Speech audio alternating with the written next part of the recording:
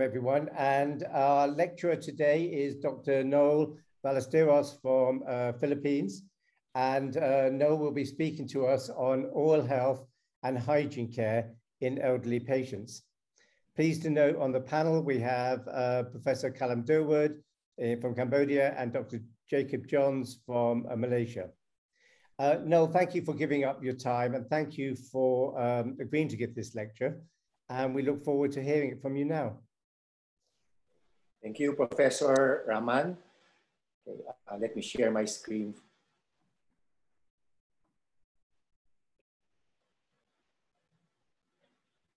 Okay, good day, everybody. I'm Dr. Noel from the Philippines.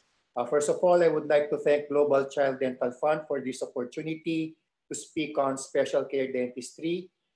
Today, I've been tasked to give a talk on oral health care for the elderly. Actually, I'm a pediatric dentist, and you must be wondering why I am giving a lecture on geriatric dentistry.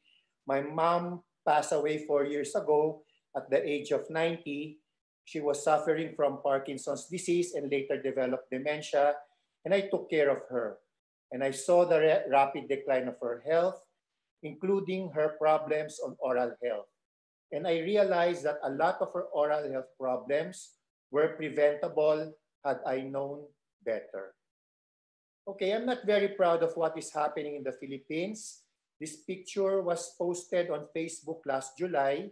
It's a dental mission program that quite violated all the safety protocols for the pandemic. Now, most of our programs for the elderly are still the traditional unsafe dental missions, consisting of dental extractions and construction of free dentures. The aging population certainly deserve better than this. So I do hope that this short lecture will inspire students to pursue a more compassionate dental practice. Now, dentistry is not just about fixing teeth, it's about treating a person as a whole, oral health being an essential component of general health. So what are the statistics? There were 703 million people who are over 65. That's 2019. The highest number can be found in Eastern and Southeast Asia at 260 million. And it's expected to grow over 1.5 billion in 2050. Now, oral health among older persons is definitely a neglected field. We do not have sufficient data. In an oral health survey conducted by the FDI, only 44% of the countries responded. In the Philippines, we have no data on oral health status of our senior citizens. The aging population definitely belong to the vulnerable and marginalized groups. Now, what I have learned throughout my years in practice is that oral health is a human right. It is not a privilege of only those who can afford to pay, but also of the poorest of the poor. Oral health is a human right of everybody throughout a person's life cycle. We call it from womb to tomb. In the Philippines, we have the expanded Senior Citizens Act, which grants benefits and special privileges to older persons. Unfortunately, in the Philippines, dental services are not included in our national insurance coverage. That's why there's an urgent need to promote equity, to push for reforms through policies, laws, and regulations that will address the oral health needs of those who need it more. What are some of my realizations? First, aging is universal. No one is exempted. Every individual, family, community, and society will go through the aging process. Aging is inevitable. Despite the advances in science and technology, no one can escape from this, and it cannot be halted.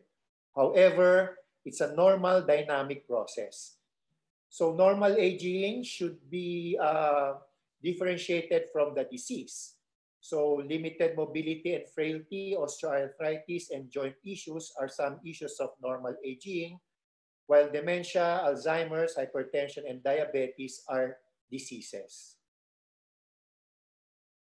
And we all know that the deteriorating physical and mental capabilities of the aged and the decline of self-care capabilities and the lack of access to quality health care will all result to poor oral health conditions, leading to malnutrition, which may even accelerate the rapid debilitation of overall health, leading to death.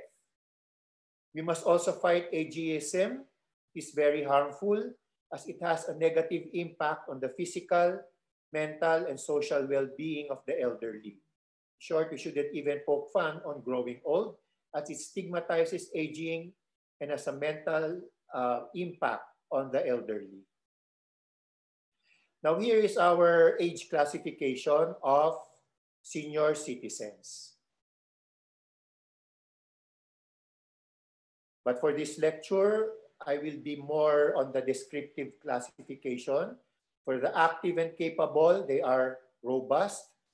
For the limited activity and capability, they are frail. And those with very limited activity and capability, they are dependent. Problems arise when the elderly become frail and they are more vulnerable to stress-related conditions. So my lecture will focus more on the oral health care for the frail and the dependent.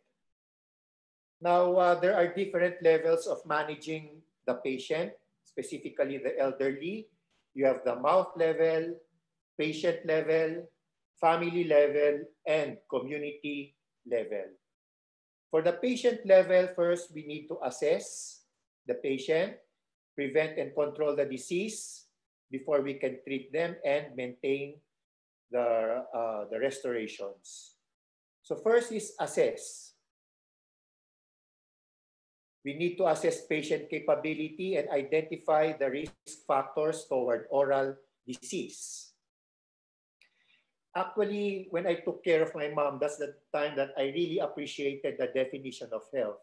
When I was younger, I thought being healthy was just what? Being able to go to the gym and then jog around. It's more of the physical. But when I took care of my mom and she lost her mental capabilities, so is her social well-being compromised. She couldn't already go to her social functions and not being able to see her friends. That's why healthy is all about being physical, mental, and socially healthy. So first is we assess patient capability, physical, mental, and social. So is my patient active or inactive? Is my patient medically well or is my patient compromised? Mental, is my patient cognitively well or cognitively impaired?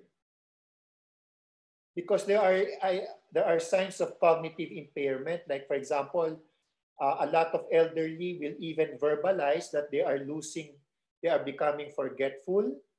So there's loss of short-term or long-term memory, confusion, impaired judgment, poor motor coordination, and even dysphagia.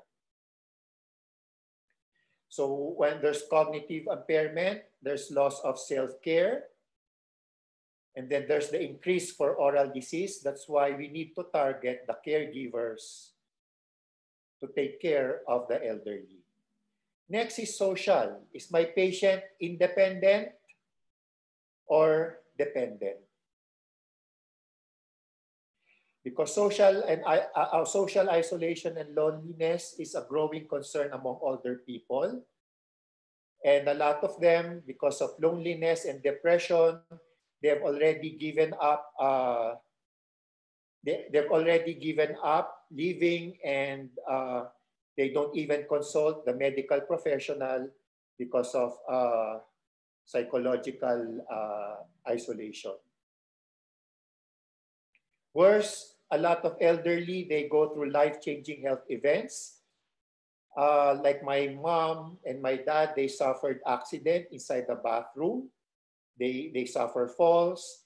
And then oftentimes, a lot of elderly, they get stroke, heart attack, and then they are diagnosed with cancer, Alzheimer's, Parkinson's, dementia.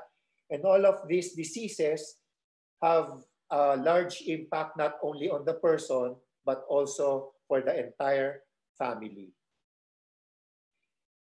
So, after assessing patient capability, we identify the risk factors towards oral disease. So these are the following, which I will enumerate later on. And in identifying the risk factors, I will also identify measures to prevent and control the spread of the disease by controlling the risk factors. First and foremost, it's very important what we need to learn is that restorations will not solve the disease. We must first control the disease. Why? During our undergraduates, oftentimes it's so much focus on dental restorations. But we all know that it will not control the disease. We must first control the disease, and then after restoring or rehabilitating, we must also maintain. So this is a classic picture of the oral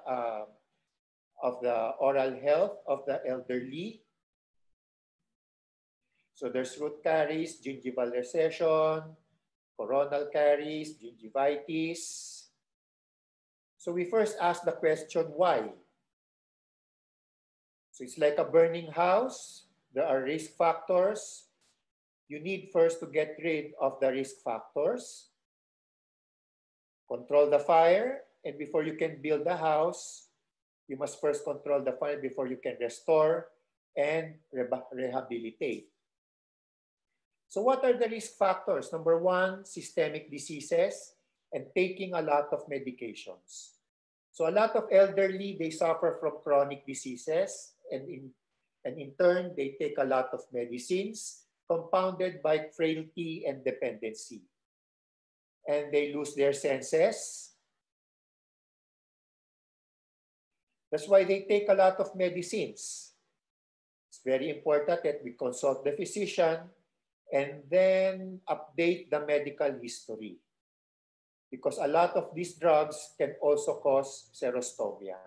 And you know that a lot of elderly, they have this kit, their medicine kit, which contains a lot of maintenance drugs.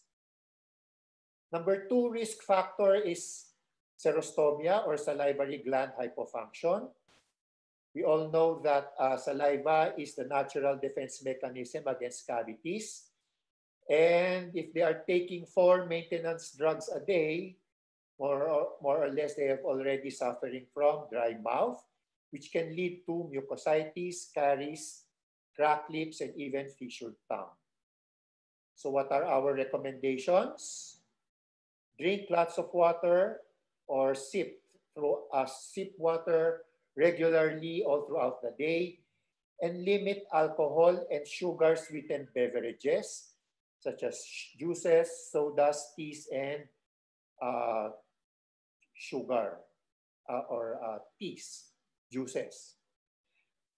And since your saliva is your natural defense mechanism against cavities, sometimes they need adjuncts such as your calcium and phosphate creams, which will supply the lost calcium and phosphate brought about by xerostomia. Number 3 risk factor is lifestyle. So a lot of elderly, as we all grow old, we get to acquire habits, and most of them are bad. And worse, a lot of our elderly, they become stubborn because they just want to enjoy life. So these are some of the habits that they have acquired: drinking alcohol, smoking, and they just want to enjoy life. They keep on eating even if the food is harmful for their health. So they do not care as long as they enjoy life. That's why they are also stubborn. So the number 4 risk factor is diet. So diet that is very rich in sugar will not only lead to more caries, root caries, coronal caries, but also to obesity, cancer, cardiovascular disease, and diabetes.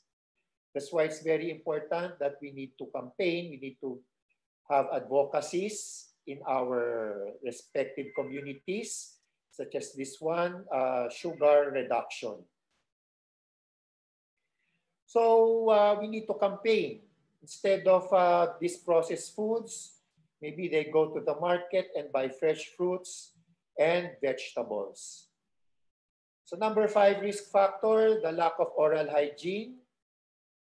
So maybe they need a lot of help because they lose the manual dexterity to brush on their own. So maybe we need to modify their toothbrushes or introduce an electronic toothbrush. And most of the time, they need assistance also. Next is the fluoride toothpaste. And a lot of elderly, because they become high risk to root caries and coronal caries, we might have to prescribe a 5,000 ppm fluoride toothpaste.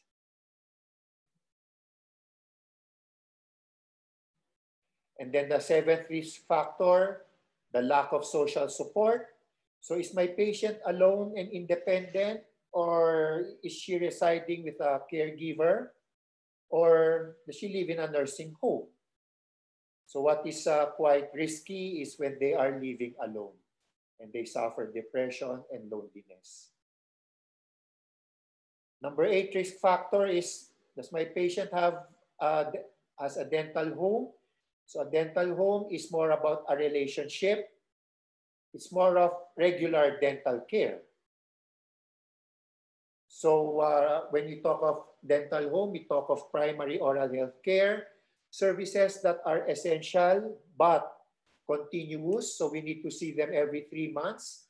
Accessible, most of them are not mobile.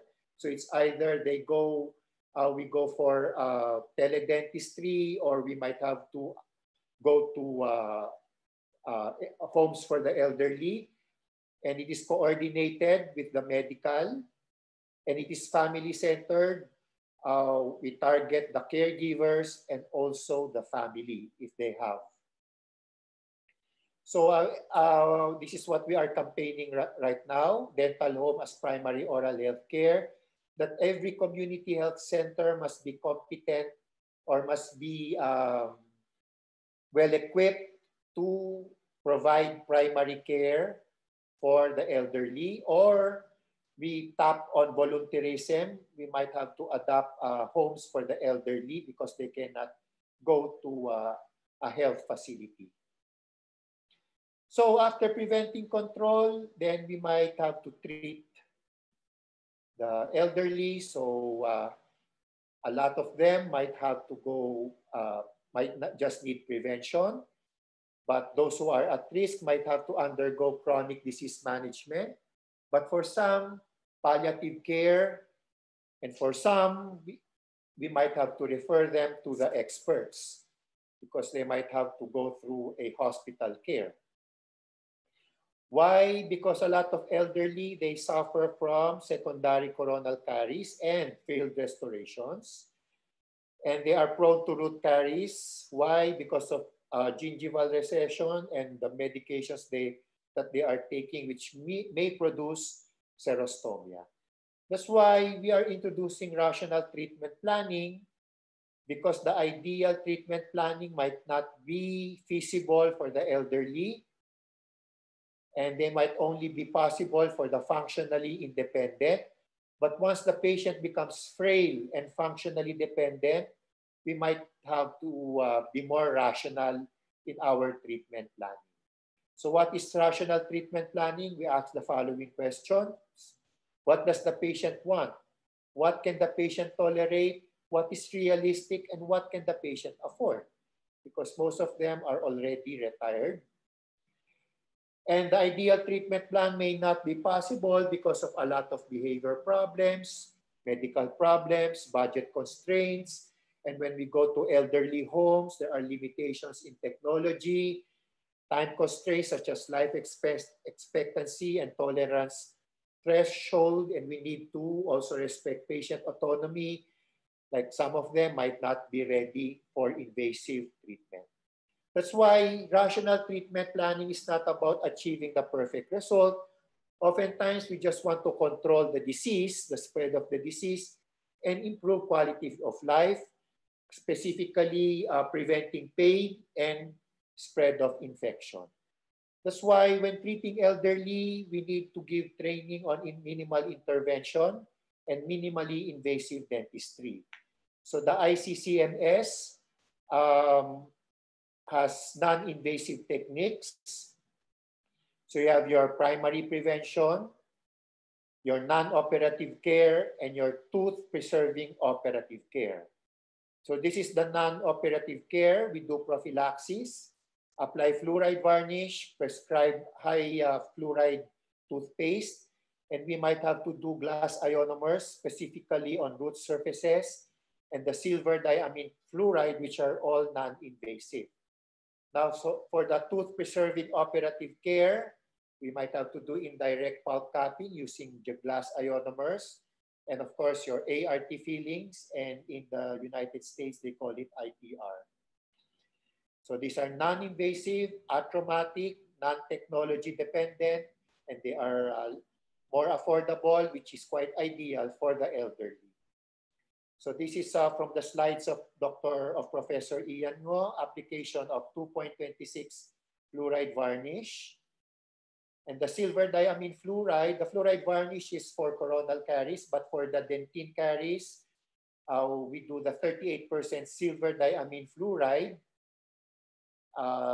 If we want to control the spread of infection. And this has been supported by a lot of studies, and there are still ongoing studies on its effectiveness. And of course, for self-care is very important. So there are so many products at the commercially available. And glass ionomers, these are fillings that can really control the spread of the disease because they contain fluoride, which will arrest caries, and there are also reservoir of fluoride where they will accept and absorb fluoride from other products, such as your toothpaste and mouthwashes. Again, this is lifted from Dr. Brostek's cases with your GIs on your root surfaces and your cervical lesions, and which is quite very common among the elderly. Now, a lot of restorations cannot be restored ideally. So oftentimes because of medical problems, we cannot put crowns, we cannot put the ideal restorations. So we can put the glass ionomers. Personally, I find the flowable glass ionomers very, very convenient, specifically for patients with dementia. I placed one on my mom's lesions, cavities. Next, after treatment, we maintain. So maintenance is very important. So regularly, we put fluoride varnish, monitor the use of fluoride toothpaste. You might have to prescribe calcium phosphates or saliva substitutes, and then radiographs if possible. So remember, people don't care how much you know until they know how much you care. So that's what compassionate dentistry is all about. That's why we are initiating right now a healthy aging protocol. So oral health in all policies. And prevention starts at age 50 because it's the youth of old age. When I turned 50, that's the time that I took care of my parents, and I realized that as early as age 50, I already have class 5 lesions and even gingival recessions. So I need to prepare myself and my patients for the aging process. But most of our patients at 50, they are in denial. So what he's saying, maybe give them time to accept that, yes, we are all growing old. And preventive care while the patient is still relatively healthy, that they can go back to their dentist. Prepare the recently old for their advancing age, because what we do now has an impact later on. So once there are already class 5 lesions, root exposure, try to cover them up with your glass ionomers because they are very susceptible to spread. Why? Because the exposed dentinal tubules, which will result to cervical sensitivity, and they are more prone to acids, and they are also plaque trap. And then I keep on telling my, when I do lectures for the elderly, brush gently. Why? A lot of elderly, they brush vigorously with the thought that when they brush vigorously, they are cleaning the teeth better, which is which is a misconception. So healthy lifestyle begins at 50. So ideally, when they reach 80, they still have 20 teeth, a dentition that is free from active caries, so on and so forth. That all restorations are functional and they can eat well. And if we have baby book, I want to introduce the healthy aging diary because most of them become forgetful. This is also for the caregivers. So they have a checklist, which is the following. So preventive non-invasive measures done every 3 to 6 months. So it's also very important that we spread this specifically for the younger generation because all of us will go through this stage in life. So this is an example of a dental home for the elderly. So this is a group. This is an adopted community. Most of them are already frail and dependent. So it is coordinated with a medical organization in the Philippines. So they do prophylaxis for the elderly who can tolerate it. But we tried dental chairs, but most of them are wobbly. So we improvised them. We we introduced the dental beds, which are more stable. So this was during the pandemic. They still undergo care, checkups, and non-invasive treatment. And never forget motivating caregivers. So right now we have installed television sets so we can monitor them and talk to them through the television. And then advocacy is very important, like brushing. We have this Happy Brushing to You anthem. And then also we ask the visitors not to bring sugary beverages and foods, just healthy foods. So at this point, we also have introduced teleoral health. And this is very important also for the elderly because they cannot go out of their homes.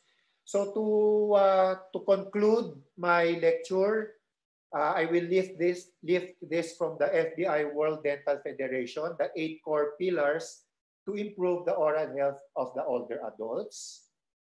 So oral care should always be integrated with general care. So we encourage our government to integrate oral health in all policies. K-dramas are very popular in the Philippines, and this is the recent K-drama that we have seen that specifically for the oral health to enjoy life, they should be enjoying all the foods that they should be eating. So eating well is very important. And then promote oral health through life course. That's why there are stages, but for the elderly, prevention starts at age 50. And all of our actions should be evidence-based. And then financial barriers. So we intend to include this in our insurance policies. And physical barriers because they are no longer mobile. So we have mobile oral healthcare services. And the pandemic has also given us the opportunity to really use teledentistry. So this is an example of one of our mobile dental buses. and then provide appropriate oral health care, specifically the use of minimal invasive dentistry, and mobilize all stakeholders. So it's not just dentists doing oral care, but we need the help of everybody, including the medical organizations, the nurses, the midwives, the nurses, and globally, we need the help of everybody, the research, public health professionals, media, down to the smallest unit, the patients and their families. And we want to learn from best practices from other countries. That's why collect and share best practices are very important. Sharing is caring. So to conclude, we are now in the Philippines, we are really pushing the universal healthcare. It's already a law, but we need to include oral health in our universal healthcare. Okay, so it's really a struggle in the Philippines. So I'm sure a lot of students are watching right now. I know that all students are vying for the highest honor. But after you graduate, I would like to say that to care for those who once cared for us is one of the highest honors. And with that, thank you very much for your time. And I hope we inspired you that after you graduate, you take time to take care of the elderly. Maraming salamat po and thank you.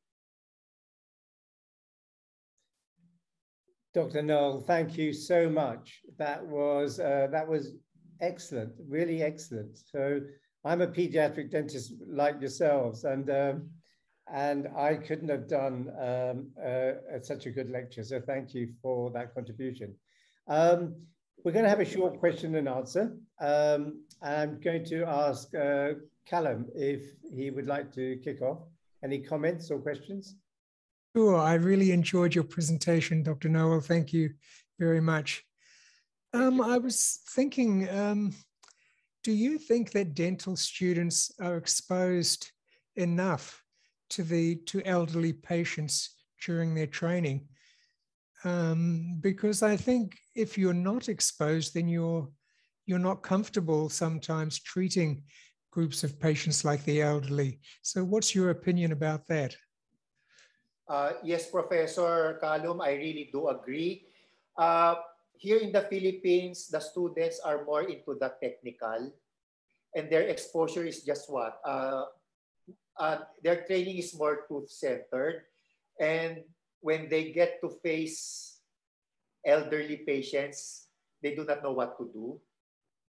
And because basically there's really lack of training and lack of exposure in treating elderly, specifically the frail and the dependent. In the Philippines, they just they recruit patients just to fulfill the requirements for complete dentures and removable partial dentures. But then again, that's very technical and tooth-centered. That's why part also of our campaign and advocacy is to reach out to the universities on how we can really be more effective in addressing the marginalized, specifically the elderly, which starts during the undergraduate training. So exposure is very important, really. It's so important. Yes, I do agree. Yes, and all of our Asian countries have all got a growing number of elderly. And it's going to be much more of a problem in the future. And we have to be able to provide services for that group. Yes, I do agree, yes. We need to train the next we need to mold the next generation and prepare them. That's why we need to reach out to the students. Yes, I do agree. Thank you. Any follow-up comments, Callum, or any other questions? Perhaps you could comment on the diets of elderly people. Do you think that their diets change as they grow older? And what sort of changes affect their oral health, do you think? Well, in my experience, usually good diet really begins during your younger years, and then when you grow old, you develop this healthy lifestyle. But I've seen a lot of elderly, they just want to enjoy life and they just take in whatever they want, even if it's not healthy for their teeth. Like, well, here in the Philippines, they love drinking alcohol. And we love all of this cholesterol, high cholesterol foods, meat, and all of this fatty diet. And it's very common here in the Philippines. So I really feel it's really cultural. That's why we really need more, we really need to be more active. It's all fat and cholesterol. And sugar too, I think. Yes. Filipinos really love sugar. That's why we have one of the highest caries prevalence in the world. Yeah. Yeah, it's really bad. Okay. Lifestyle, yeah. Thank you. Jacob, any comments or questions? Thank you, Raman. Thank you, Dr. Noel, for the presentation. Looks like I'm outnumbered here. 3 pediatric dentists and 1 prosthodontist. The closest to the geriatric is the minority. Yes. Very interesting presentation, Dr. Noel. Thank you. Just 2 comments from what Prof. Callum mentioned just now. One, the institutions, probably we have to look into universities without walls, okay? Because we are very focused on all our teaching in the clinical setup, whereas now we have to start thinking about managing community in the community. I suppose that's something that we have to really look into, because especially like you said just now, in Eastern and Southeast Asia, the number of elderly is really growing up, and we have not equipped, our students to the level that they can take care of those who are functionally dependent on us. That was one thing. And then probably the diet, maybe I am a culprit. I think the teeth is the key. Once you lose your teeth, once you have lesser occluding components, then they start changing their diet to be able to just eat and swallow it rather than chew and appreciate those kind of food. So that is when probably they will try to change the diet to the less fibrous and more starchy kind of food. Dr. Noel, I just want to ask you, you started off by showing your the slide where you said it is not, we are not proud of the fact that treatment is being provided. I think again it is a global, or rather even in this region, it is something that it happens very often. Now, one of the reasons will be probably because we do not have proper policies in place where we have our dental practitioners going out and providing that care because of all the legal issues as well as regulations. How do you think we can overcome this in the in the future, where we can have some understanding from our policymakers about the importance of providing this sort of care by the professionals rather than in a very unhygienic method? Yes, Professor Jacob. Actually, well, first of all, I'm already a policymaker in the Philippines. I've just been appointed as the chief of the Oral Health Division of the Department of Health 2 months ago. So right now we're working on policies, and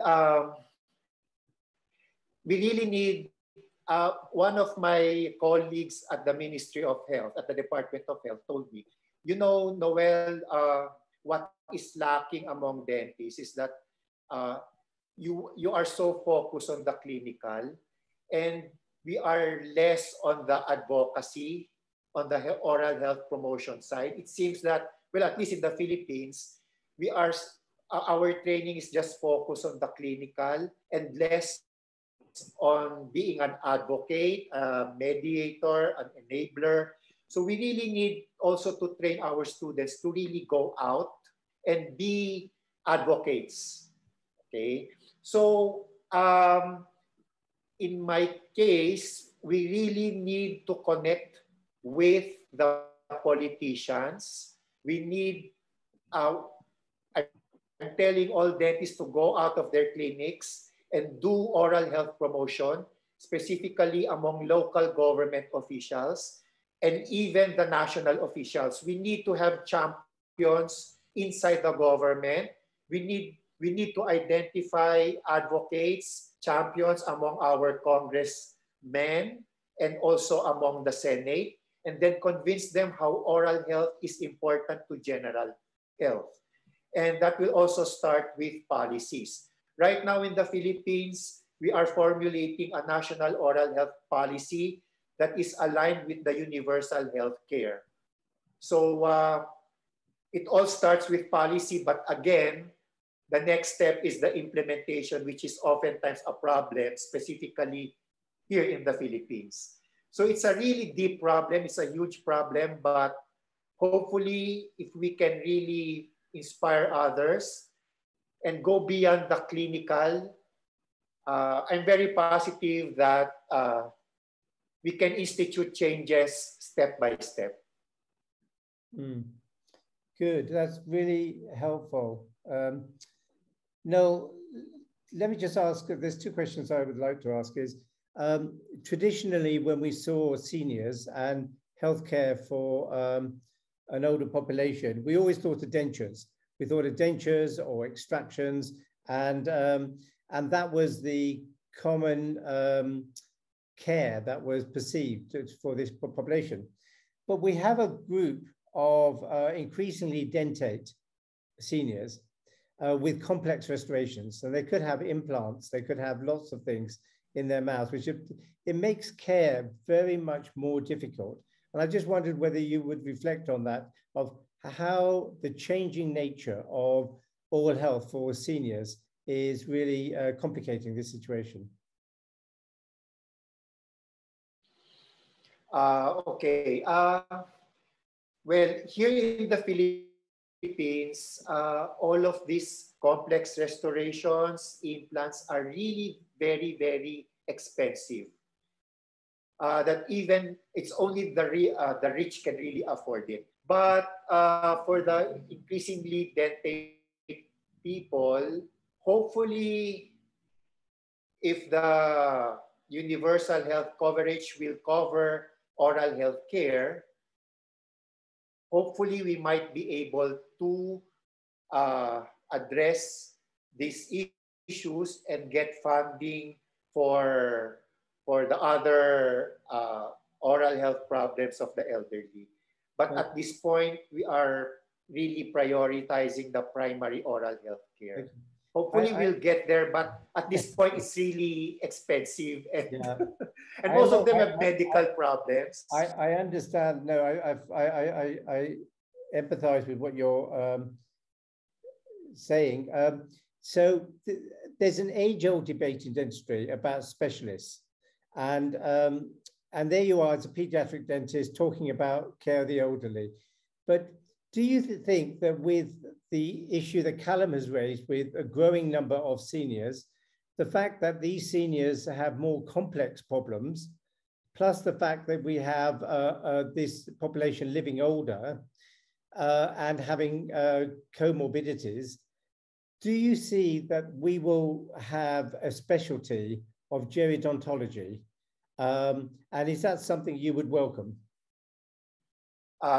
Yes, Professor. Very much welcome here in the Philippines, geriatric dentistry, because right now, there are no geriatric dentists in our country. Yeah. And that's why I feel so bad, because the all elderly population do not receive the proper oral health care that they really deserve. So yeah. I really do welcome. In fact, I've even talked to the Philippine Dental Association, the mother country organization, that maybe we can start promoting a geriatric dentistry in the Philippines so that the awareness will spread that, hey, our country needs specialists. We need geriatric dentists to provide tertiary care for these population groups. Gosh, okay, that's very interesting. It's, I think that's the case. I think there's a growing issue, and it's a logical argument to say we need specialists in this area.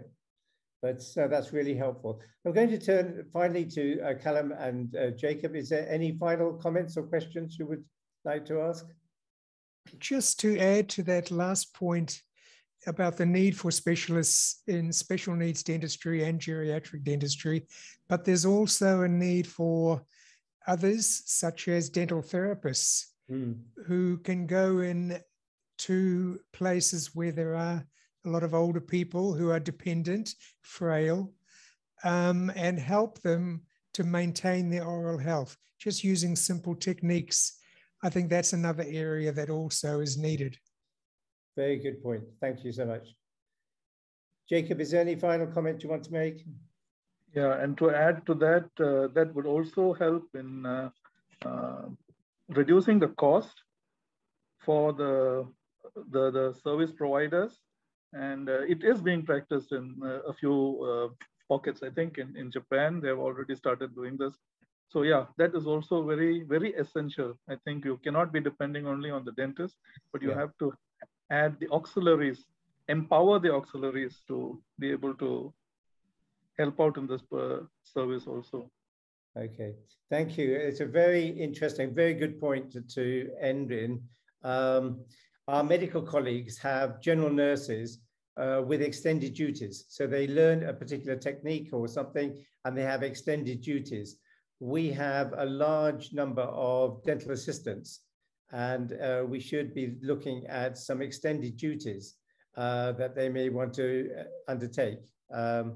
So I think that it's a very interesting and fertile debate. With that, we want to say thank you, and we'll now wish you well.